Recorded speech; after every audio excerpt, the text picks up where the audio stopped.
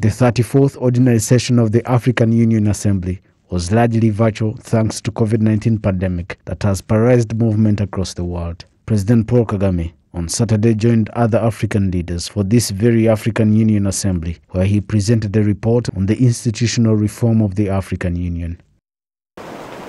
We have come a long way, including on the most complex elements, such as the merit-based and the transparent selection of the Commission leadership.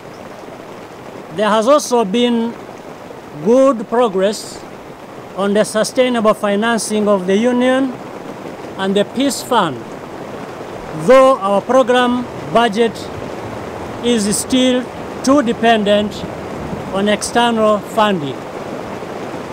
This momentum has helped to deliver historic achievements such as the Continental Free Trade Area.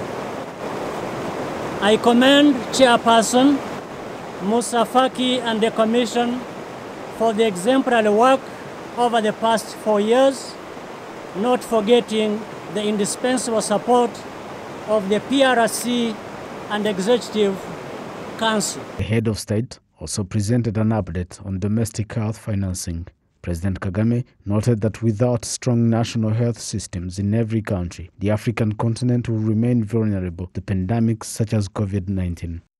Excellencies, I would like to take this opportunity to emphasize the importance of our domestic health financing agenda, particularly in light of the COVID-19 pandemic.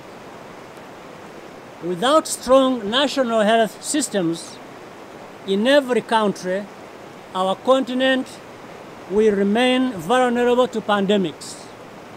We need to strengthen our commitment to increase domestic resource mobilization and improve health outcomes.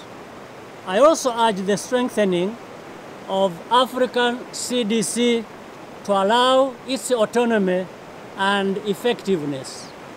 During the 34th Ordinary Session of the African Union Assembly, Rwanda's Monique Nsanzabaganwa was elected as the Deputy Chairperson of the African Union Commission with 42 votes from 55 member states. Nsanzabaganwa has been the Deputy Governor of Rwanda's Central Bank.